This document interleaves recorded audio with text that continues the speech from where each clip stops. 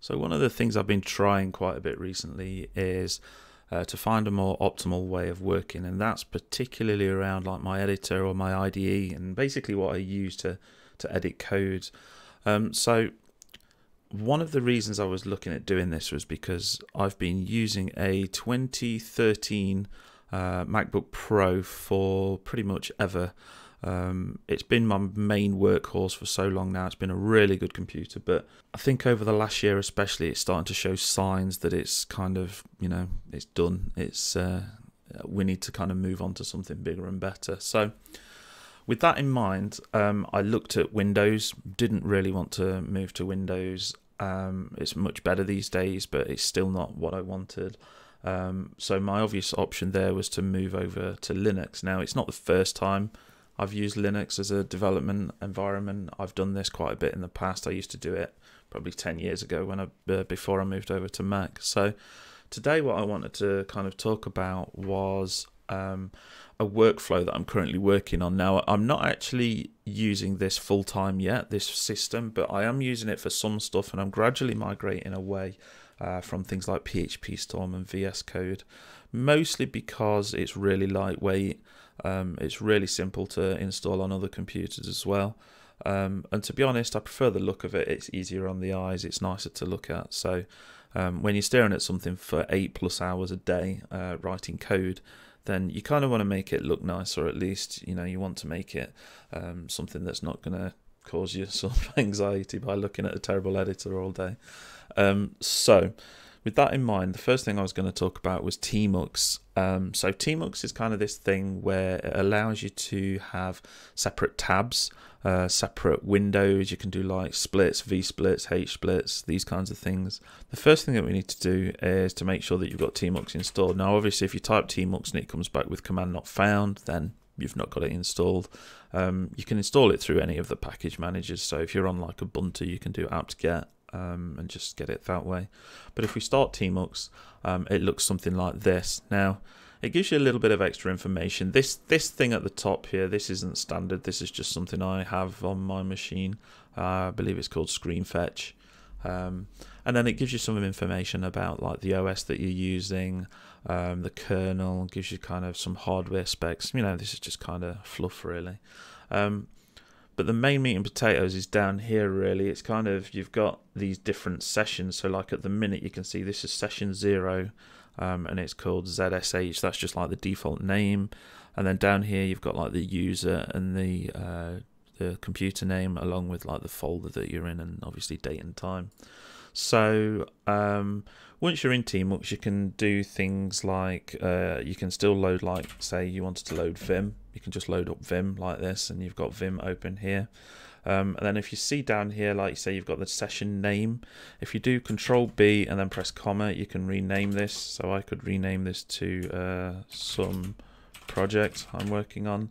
Say if you're running Vue and you want to run npm run serve, then you've got a couple of options here. So like the first option is you could basically do Control B and then press C, and it'll create you a new window.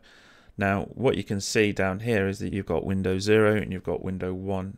You can actually click on these on your mouse in most cases, but we're Tmux users, we don't want to use our mouse. So what we can do is you can do Control B 1 and it'll take you to window 1, or you can do Control B 0. Now don't forget you can remap these to pretty much anything you want. You've got a config file for Tmux, so you can actually change all these. These are just things that I've kind of ingrained into my memory. So say if we wanted to rename, say if we wanted to go to Tmux window 1 and you wanted to rename that, you could do Control B, comma, and say you want this was going to be called like build tools or whatever.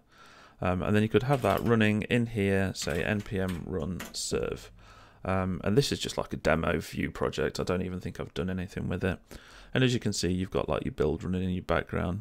You could create another one, and you could call this like tests, and you could have like, like tests running in window 2. So you've got like your editor here, you've got your build here, and you've got your tests here. Now to exit out of one, you can just exit that way and it will close the window. Another way you can do this is you can, if we go to like 1, which we're on, sorry, already, we just cancel this, close this. So we've now just got open our main editor here. The other thing that you can do is you can do Control B and then percentage, and it'll do a split for you. Now, again, you can use the mouse to kind of move this around and resize this split. Or the other thing that you can do is you can do Control B and then Alt and then left and right. Now, it messes this up a little bit on mine, but it's not too bad if you just do like a clear that way. Now imagine that I'm doing, I want to build here, or even my tests, I can just do npm run serve, or I could just run my tests from this side here, and you can see it like this. Now I can click between the two, just like normal. Or the other way that I can switch is I can do Control B and then press O. It's kind of subtle, I don't know if you can see that, but you can basically see it switching between the different panes here. So yeah, so that's kind of how I would use Tmux in a sort of very, very basic way. So the other great thing about Tmux is that you can have this running on your machine and you can just disconnect from it. Now disconnect is slightly different to kind of just closing everything. So if I do Control B and then D, you can see I'm now completely out of my Tmux session. So I could come out of this and I'm back to my desktop. If I then wanted to kind of go back in, Tmux, attach, and it basically reattaches me back to my previous environment. So this is a great way of kind of putting something down at the end of the day. You can just detach and reattach it. You can also do this with multiple sessions, so you could have multiple Tmux sessions open, which probably might get a bit chaotic. So yeah, so Tmux is great for this kind of thing. You can kind of just work through any project really. You can have like the build on the side. Oh, and the other thing I forgot to mention is you can kind of go the other way too. So if you do like Control B and quotes, then double quotes, sorry, so that's like Shift 2, and then you can basically split it this way as well. So you can kind of do a few things really. So that's Tmux really. The next thing is kind of looking at Vim. Now with Vim, there's so many different ways to configure it. You can see already that with my Vim, there's quite a lot of configuration here. I'm using this airline bar at the bottom, which just gives me much nicer information. And I've heavily customized this because essentially what I've tried to do is I've tried to get it as close to an IDE as I can, but still take advantage of the Vim stuff. I can put my vimrc file in the description below so you can kind of take a look at that. It's a bit of a mess at the minute because, like I say, I am still experimenting with it. But if I do "-ev", which is my shortcut to get to my vimrc file, then basically you can see like all the settings that I've got in here. One thing I would recommend is when you're starting out with Vim is to not kind of just copy an entire vimrc. Just take bits from somebody else's and then just kind of understand what it does and kind of take inspiration that way really.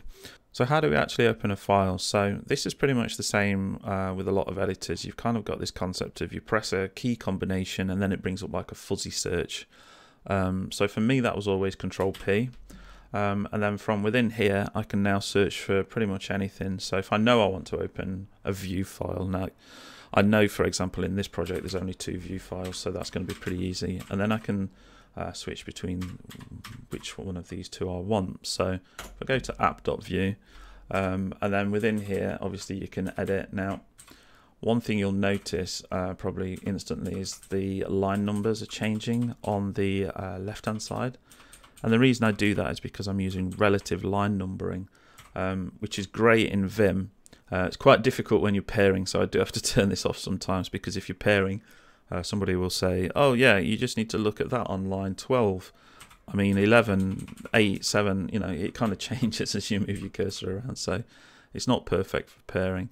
But if you take a look, what you can do is, if I'm on this line and I want to get to say where the script tag closes, then what I can do is I can do 6J and it will just take me down straight to there.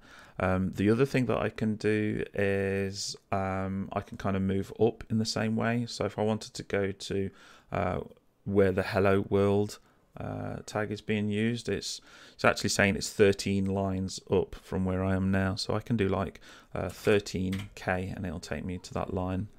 I can do the usual Vim things, like I can do double D to delete a line, I can do U to undo what I've done basically.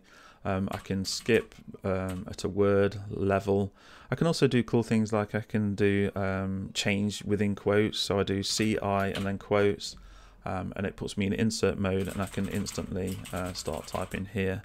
Another cool shortcut is JJ, and it puts me out of it basically takes me out of insert mode and switches me back to normal mode. So as you can see, that's normal mode. It saves me from reaching for escape basically. So if I just do change this, then like say you can just change the text. I'm in insert mode, so I can then just do JJ to get out of it and then undo, and it'll take us back.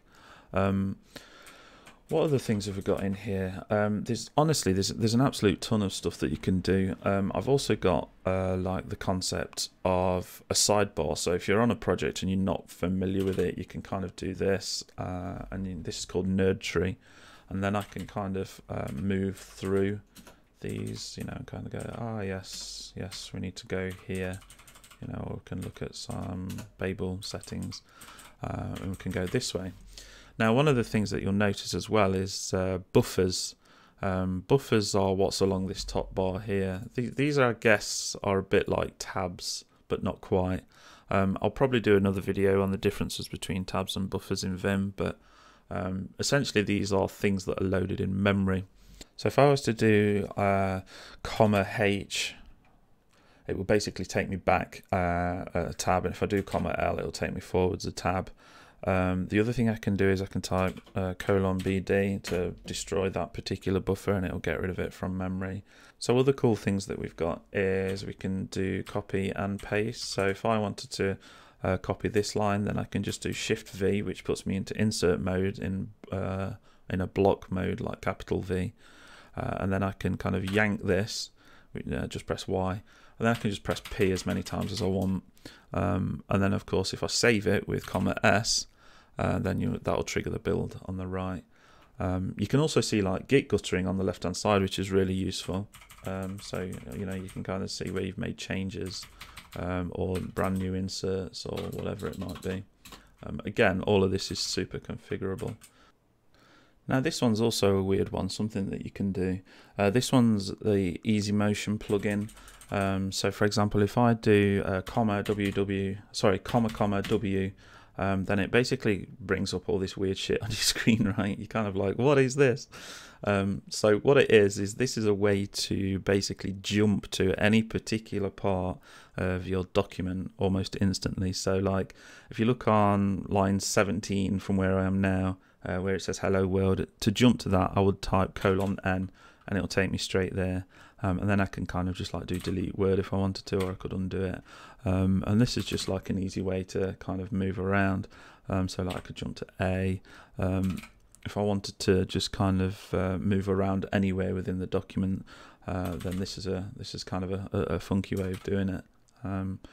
Means you can be a little bit more accurate, I guess, rather than kind of having to do this whole sort of, you know, JJ, whatever it might be. So yeah, so there's definitely a few ways that you can move around within the document. Of course, you've got all your usual Vim ways of moving around in the document as well, which arguably if you've got those down, then you don't need an add-on like this, a plugin like this. So yeah, so that's pretty much it. That's all I kind of really wanted to go over, is kind of show you like Tmux, show you a little bit of Vim. But I mean, again, Vim, you can configure it absolutely crazily. You know, you can do some absolute mental stuff with Vim, and it does take a bit of learning. There's definitely a learning curve involved, but like I say, with Vim, I think it's a case of don't try and do everything all in one go, because you just won't be able to do it. You've just kind of got to build it up over time with muscle memory. And the other thing is don't try and use Vim just because you want to use Vim. I mean, you've kind of got to have a use case for it. For me, it was that it was super lightweight, and I just actually prefer it. I think it's a much nicer editor. It's got pretty much everything I need. For editing JavaScript, I can pretty much just use Vim exclusively. But like I say, the things like in phpstorm, like the refactoring tools and being able to like command click on stuff, you can kind of do that in Vim, but I've not quite got that side of it down yet. But I'll probably do another video on that stuff if that's of interest. But yeah, that's it for today, guys. If you like what you see, like and subscribe, and I'll just keep banging out these videos. So thanks for watching, and I'll catch you in the next one. Cheers.